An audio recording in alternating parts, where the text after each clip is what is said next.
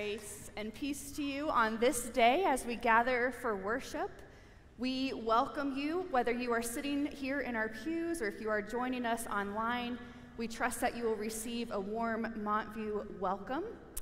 And we also want to welcome this morning Dr. Pete Hulac, who is no stranger to us. He is our minister of visitation and will be preaching for us today. Many of us have received his care, and we look forward to the gifts that he has to offer this morning. As we ground ourselves in this space, take a moment to breathe in God's love, and as you breathe out, to feel God's love filling this space. Will you please rise in body or in spirit for the call to worship? We gather to worship the God who crafted the whole of creation. We gather to worship God who gave birth to the entire human family, who brought us into being in all our diversity as heirs of the divine image. We gather to worship the God who bids us to build a healthy, global home filled with justice and compassion.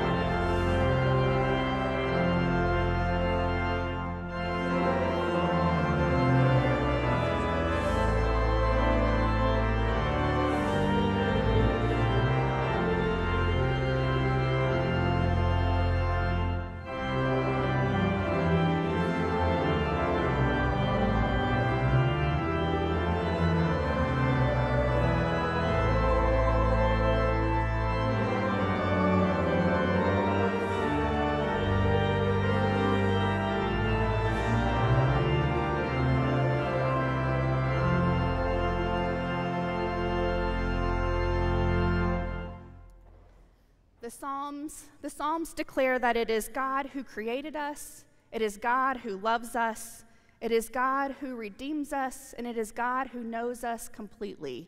Before a word is even spoken from our tongues, God knows our hearts. So be assured that there is nowhere that we can go that is separated from the presence of God. As we come to our time of confession, trust that God already knows our hearts, loves us, and forgives us. Let us join together in the prayer of confession. Holy and merciful God, in your presence we confess our failure to be what you created us to be. You alone know how often we wander from your ways, waste your gifts, and squander your love. By your grace, help us to live in your light and abide in your ways, for the sake of Christ Jesus. Amen. When we face God and ourselves with the awareness of our need, God gives us the grace to grow and the courage to continue on our journey. So let our confession, our letting go, be a blessing and be a gift.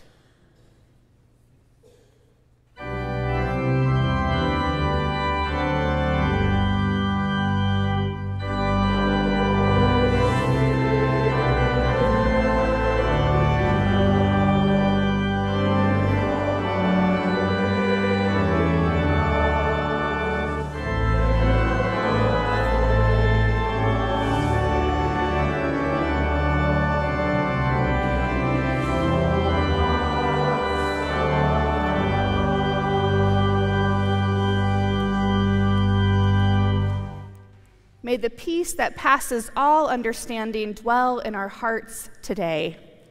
Let us pass this peace freely to all who surround you.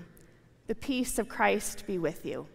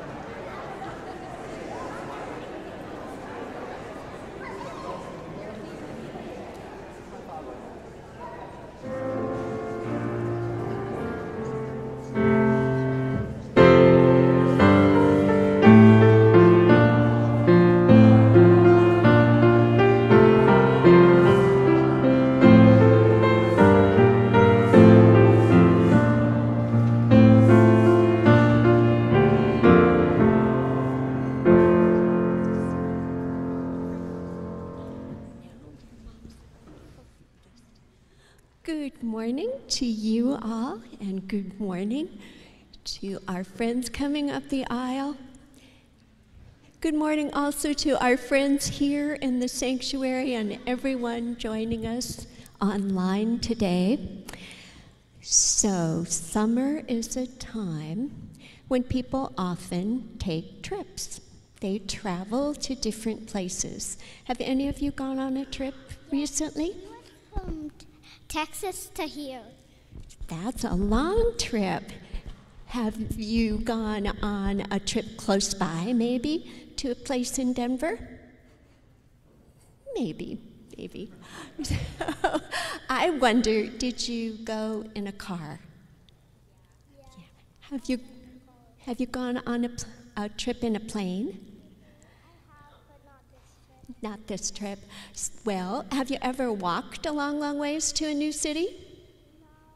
No, probably not. Have you ever ridden a horse? Maybe not on a long trip.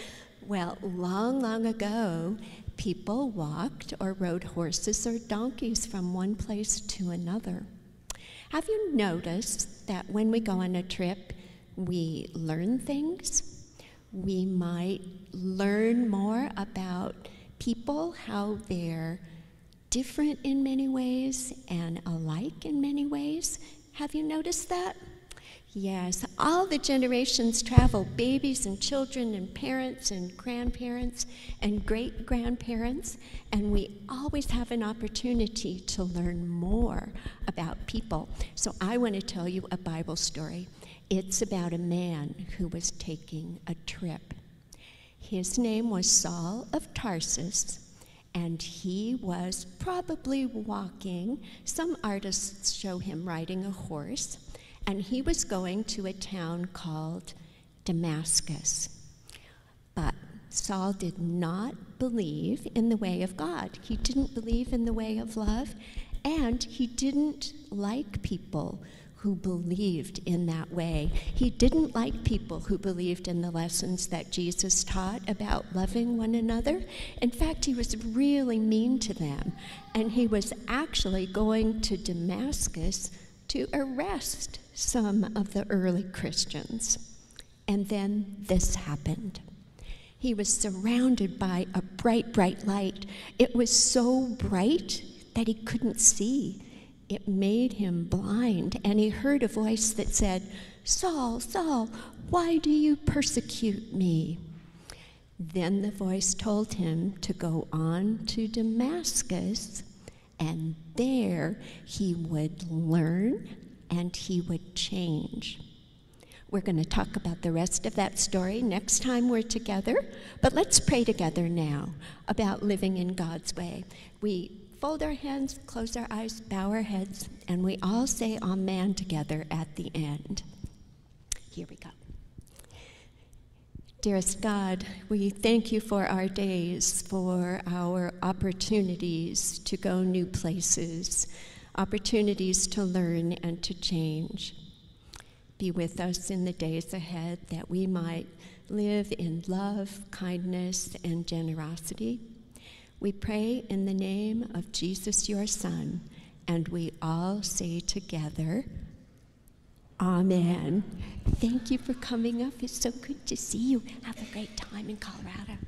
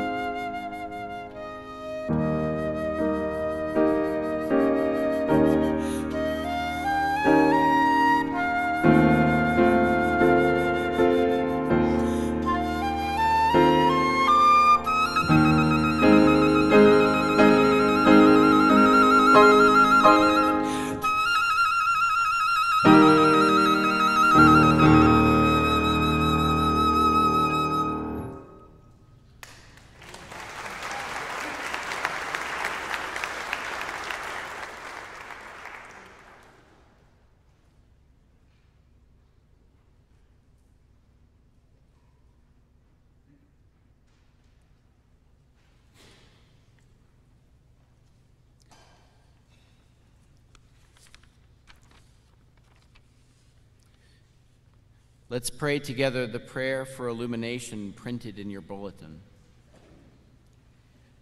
May tongues of fire settle upon us, waking us to your living word. Amen. This morning we have two scripture readings. The first is Psalm 90, verses 1 through 6 and 16 through 17, which you can find in your Pew Bible on page 510. Lord, you have been our dwelling place in all generations, before the mountains were brought forth, or ever you had formed the earth and the world. From everlasting to everlasting, you are God. You turn us back to dust and say, "Turn back, you mortals. For 1,000 years in your sight are like yesterday when it is past, or like a watch in the night. You sweep them away. They are like a dream, like grass that is renewed in the morning. In the morning it flourishes and is renewed. In the evening it fades and withers. Let your work be manifest to your servants, and your glorious power to their children. Let the favor of the Lord our God be upon us, and prosper for us the work of our hands. O prosper the work of our hands." The second reading is from the book of Matthew, chapter 11, verses 16 through 19, which is in your Pew Bible in the New Testament on page 10. "But to what will I compare this generation?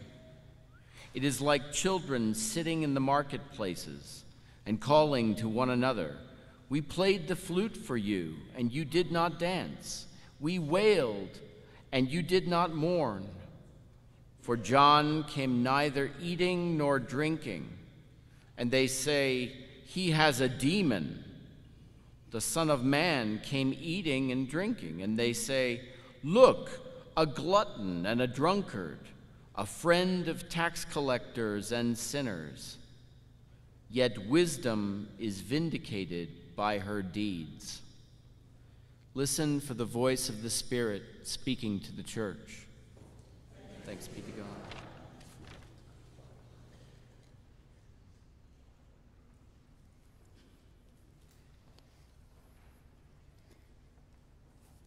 Our lessons today are about time, especially that grand arc of history, and about how we in all God's generations aspire to live faithfully and to live hopefully, making history together. Barbara and I are co-preaching this morning. May we join our hearts in prayer. Gracious God, our help and our hope, inspire our hearts and our hands to express words and sounds which are faithful in your sight, for you are our rock and our Redeemer. Amen. You might wonder about what credentials Barbara and I bring to this sermon about time and about hope. To address time for a moment, you might ask, what could we expect from a music major and a math major?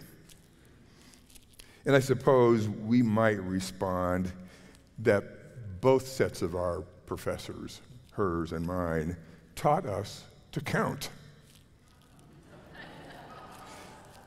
Better yet, Barbara can still do it.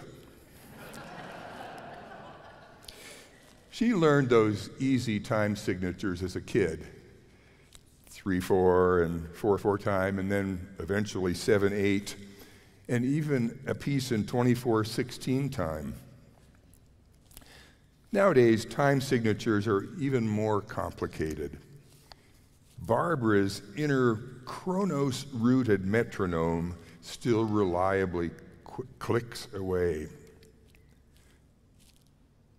In our gospel lesson for this morning, we hear Jesus' words about that generation in which he lived and ministered. He found those people troublesome, even whiny. Jesus identified a diagnosis for the people of his day, and we assert that human nature hasn't changed much in 20 centuries. In so many ways, we are still broken. We are not the first generation to face challenges, to have the need for hope to move us forward. Barbara and I propose that Psalm 90 helps us establish a pathway into wholeness. You might have noticed the words from the psalmist saying, "Turn back," and at the same time urging, "Move ahead." We all know that psalm pretty well, thanks to people who have read it to us over the years. Thank you, Ben.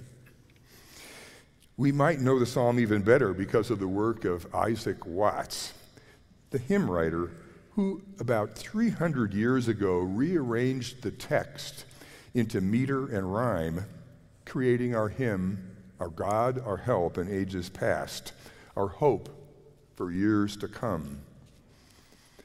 About 200 years ago, this hymn was coupled with the tune now known as Saint Anne, just to get us all together in heart. Barbara will play a stanza for us. Please stay seated.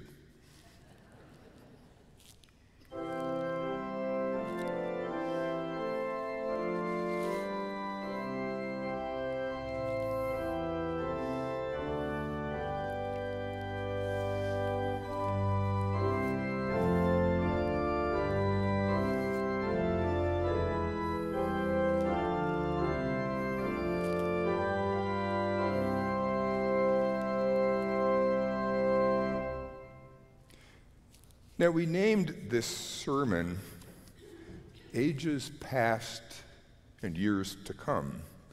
Another title, perhaps even more faithful to Isaac Watts, might be Our God, Our Help, and O God, Our Hope, especially since this morning's words are focused on helping us redefine and reclaim the word hope.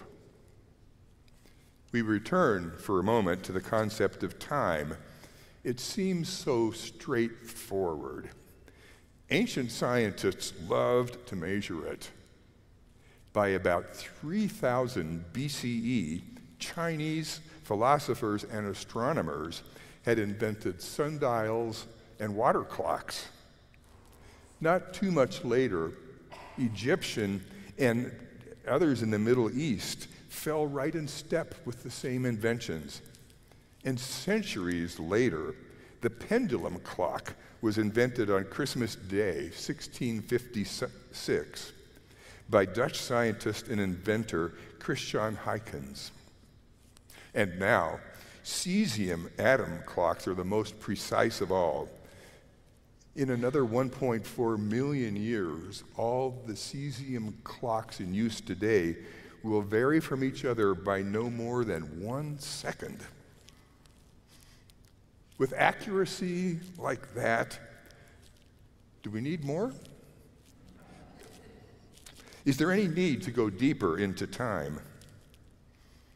A friend of mine named Luke reminded me a few days ago that Plato also understood that time is a lot more than just the passage of seconds and seasons, of brief moments and long generations. And the writer of Ecclesiastes wrote about a time for this and a time for that.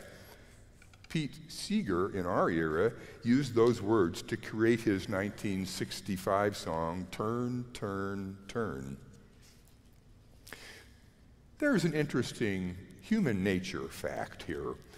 We all have noted that time not only marches on, there are also times when time rushes or creeps. Time is occasionally a very elastic metric. Many of us who have been parents remember car trips when those voices from the back seat asked, "Mom, are we there yet?" The adults in the car, the ones whose inner clocks are moving at a different speed, are sometimes just plain annoyed. As time moves along, other things happen too. In the 1930s, men's neckties were about 4 inches wide. In the 60s and 70s, the average width was between 1 and 1.5 inches. And back in 1971, when we first became Montview members, the word avocado usually meant the color of new refrigerator doors. Times have changed. Now, avocado is some kind of green, squishy food thing you mash and spread on your toast. Time and fashion move along and sometimes cycle in and out. Psalm 90 is helpful here.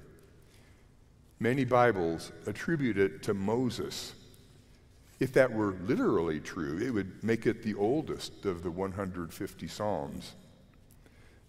Many scholars, though, including Dr. Walter Brueggemann, our friend, dates it back to the to the end of the exile in Babylon, about 2.5 millennia ago. The Jewish people, freed from one kind of captivity, were heading back to their ruined hometown, Jerusalem. The psalmists of the Babylonian era most likely remembered Moses, who had centuries earlier also led the people away from captivity and into a new challenge. God's people looked back in history to slavery and captivity and looked ahead in time to an immense job of building or rebuilding their city. And they looked at their present lives where they had no dwelling place, just a long road to travel. Where was hope in that picture? The psalmists intended to comfort them and challenge them. As we look back and ahead, this psalm also comforts and challenges us. And it flames it fans the flames of hope. We all remember our own histories in so many ways. When grounded in faith, we remember history for what it has taught us. We might think about the present with pain or with joy. When we are fortunate, we think about the present with gratitude. Oh yes, and then that future. Contemplating the future often takes us right to fear. Better than that route, though, we think about what is to come and how it might stir up in us a new kind of life in hope. Hope is a word which has taken on all sorts of meanings these days. It is spoken so frequently that its power has been diluted. The news anchors on one of the local channels recently, on one 20-minute news segment, applied the word hope 7 different times. Their contexts were things like this: we hope the hail won't hit us, and hopefully the Rockies will finally get out of the cellar. The psalmist, while honoring the deep yearnings of our hearts, was talking about something different. Maybe we could coin a word to describe that shallower expression of hope.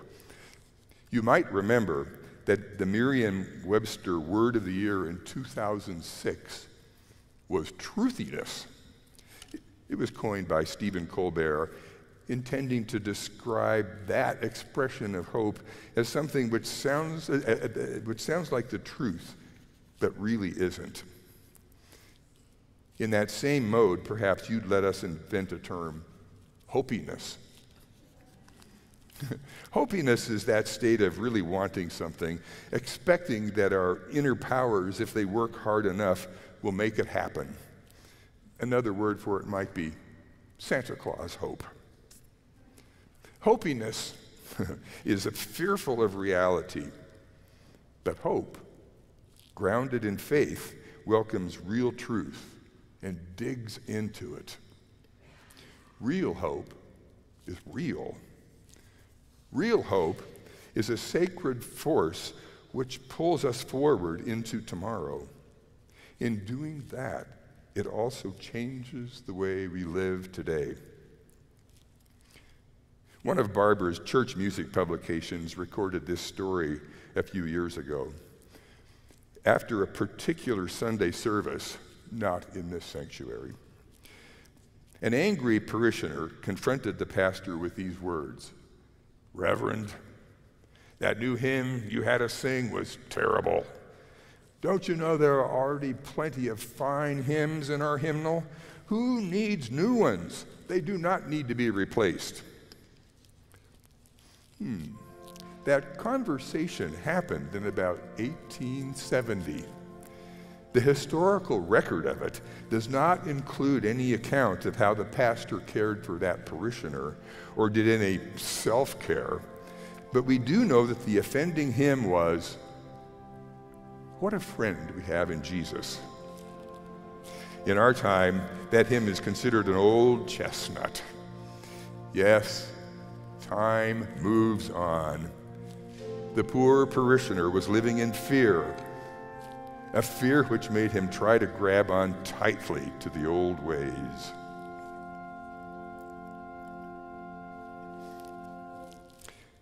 And here is another story from a musical journal. It happened in the first couple of decades of the century. The nation's music conservatories got together and decided there was no longer any need to build organs or to teach organists. Churches, after all, had just plain quit having organ music. That's life out there these days, isn't it? Now, I did withhold a couple of critical facts in telling you that story. Those decades were the first 2 decades of the 19th century. And the nation was France. Now, something important happened 2 generations after the predicted death of French organ music.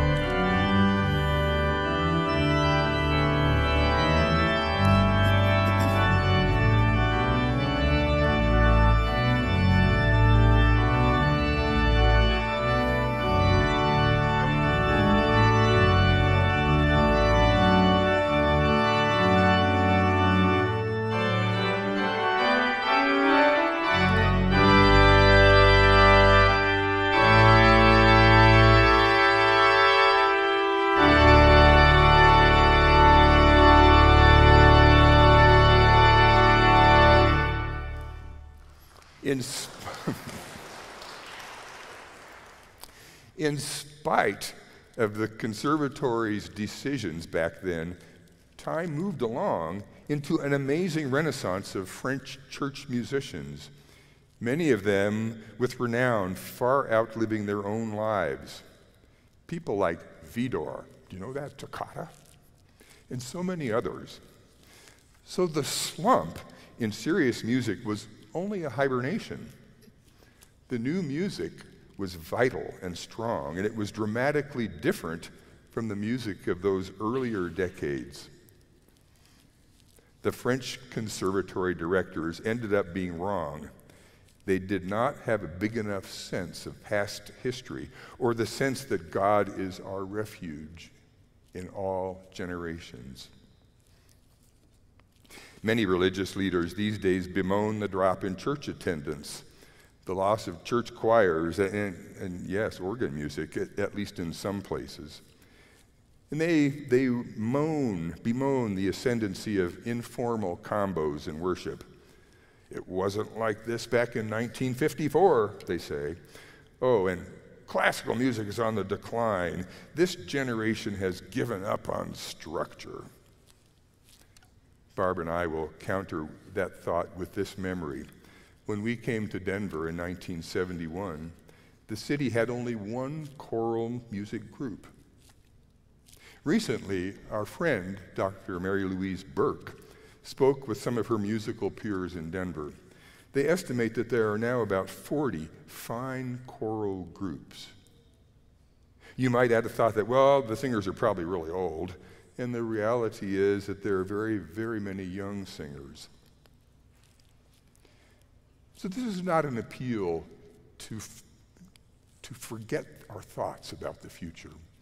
This is an appeal to humility, an appeal to say that we don't know it all, an appeal to us to say that God inspires our imaginations. God helps us when things change, and God helps things change. Here's one more context going back to Isaac Watts. He was English and of a congregational denomination called the Dissenters. The established church worked against them. Watts knew how fearful his friends were. His poetry, rooted in the Psalms, was intended to move them from a sense of powerlessness to an understanding that their current miseries were like those of their ancestors of centuries earlier. Watts wanted them to move from fear to hope. We nowadays think of our God, our help in ages past, as a grand expression of the glories of Christendom. For Isaac Watts, though, our God, our help in ages past was more rugged, an appeal to God for comfort in a great challenge, something perhaps akin to we shall overcome. Who gets the final word in this sermon? We all do. Let us stand and sing together the congregational anthem, hymn number 687.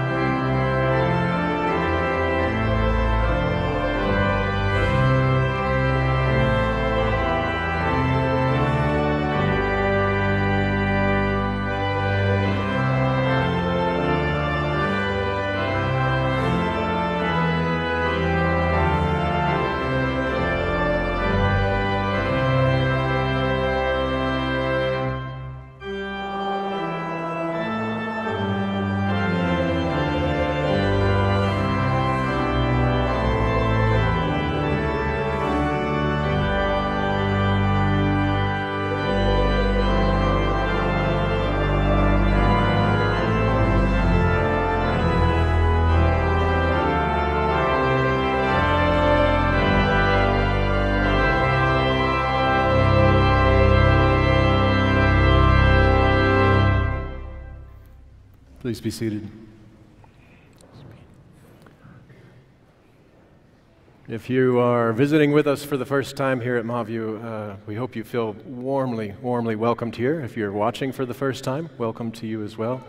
If you are here in the sanctuary, I invite you to take the friendship pad on the inside of the aisle and let us know that you're worshiping with us this morning.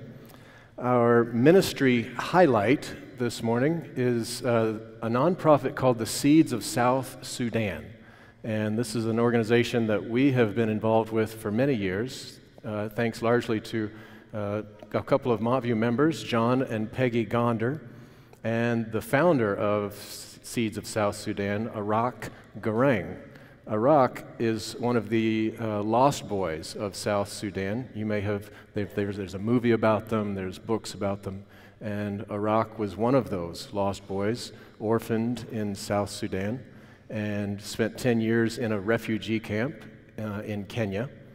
And then he came to the United States, got his college degree, and then he started this nonprofit to help other orphaned refugees get an education at boarding schools in Kenya. It is a remarkable story, and we are fortunate today that Hulac is here this morning, and right after church today, if you've got a little extra time and would like to learn more about this, he's giving a talk in the Miller Center. So it's right after church today. You can learn how to be supportive of that organization. And just in general, for all of the wonderful ministries, our thanks to for your generosity in supporting all of these ministries like Seeds of South Sudan. The impact that we have together when we share our resources is remarkable, and we have changed lives, I know, and Hulac would be very grateful for the support of this church and what we've done with that organization and so many others. So this is why we pause at every church service and we stand as we are able, and we pray a prayer of dedication to give thanks for these gifts. So if you will stand now, let us pray together. God, you have so greatly loved us, long sought us, and mercifully redeemed us. Give us grace that in everything we may yield ourselves, our wills, and our works, a continual thank offering to you, through Jesus Christ our Lord. Amen.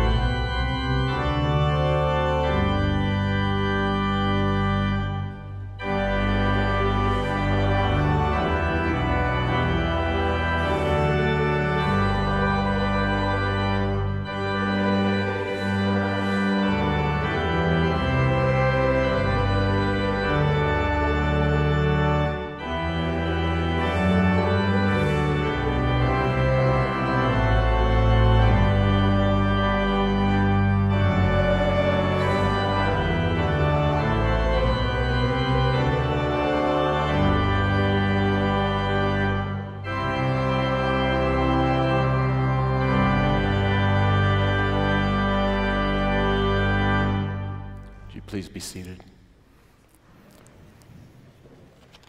Let us continue in prayer. Holy God, we breathe in slowly, aware of the miracle of being alive. We breathe out slowly, releasing our worry and what burdens us.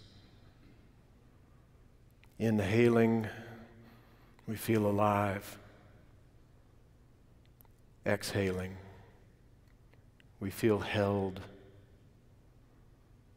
Inhaling, exhaling. Life is ever before us, changing and moving, rising and falling like our breath. Help us, O God, to be more attentive, more attuned to the unfolding rhythms of life around us. Help us to be more trusting that we have enough, that we have what we need, and that life is good. Help us to trust that life has purpose and meaning even when it's hard, and that you, the Creator of all that we see, in wisdom and in love, hold your creation faithfully. We pray for those in our lives who are struggling, those who feel lonely or sad or unwell. May they feel our love for them and know that they are not alone. And we pray for our world, that we will choose compassionate paths of governance that make space for all of your children to be as they were born to be.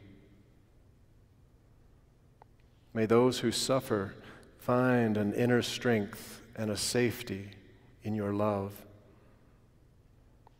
And may those who create suffering for others find their hearts softened as they learn to live the path of love. And may each of us who both suffer and create suffering learn the way of Jesus, whose yoke is easy and whose burden is light. And may that yoke transform us just a little more each day as we grow to live in the light and the freedom and the grace of Jesus' love. For all of our many gifts, we give thanks, and we surrender control of our lives again to your faithful care. In the love of Christ Jesus, we pray, and in his way, saying together, Our Father, who art in heaven, hallowed be thy name. Thy kingdom come, thy will be done, on earth as it is in heaven. Give us this day our daily bread, and forgive us our debts, as we forgive our debtors. And lead us not into temptation, but deliver us from evil. For thine is the kingdom, and the power, and the glory forever. Amen. Friends, let's stand in body or spirit for our closing hymn.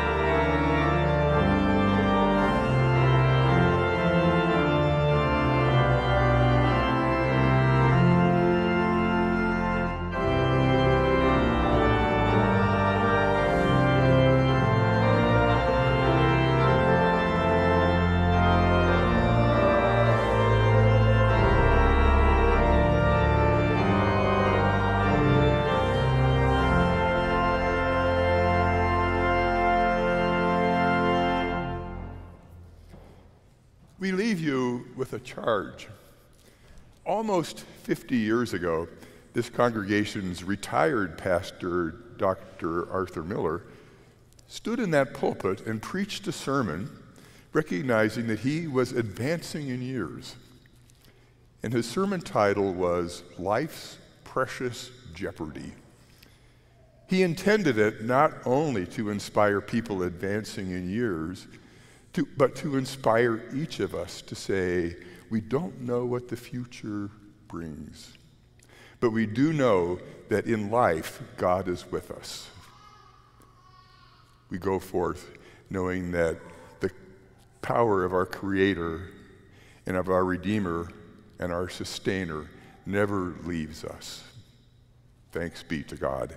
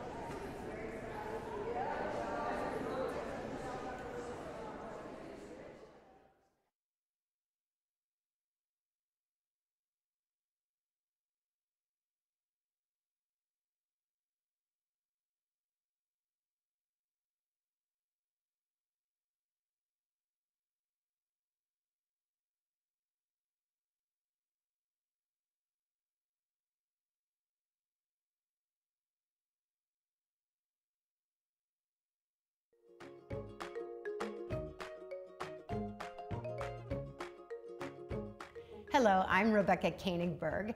I'm a professor in the music department at Metropolitan State University and a member at Montview Presbyterian Church. Hi, I'm Sandy Prouty. I'm the Minister of Children and Families at Montview and an art teacher. We lead Summer Sacred Art. Give us another chance. I see your true colors. We use songs with motions, objects, art making, stories, dance, and practices to explore world religions. We learn, celebrate, and honor 4 faith traditions each week: Buddhism, Islam, Judaism, and Hinduism. On Fridays, we focus on peace and getting along with others. We use the Golden Rule, which is part of every major world religion. We have so much fun. And we make and strengthen friendships. Come join us this summer.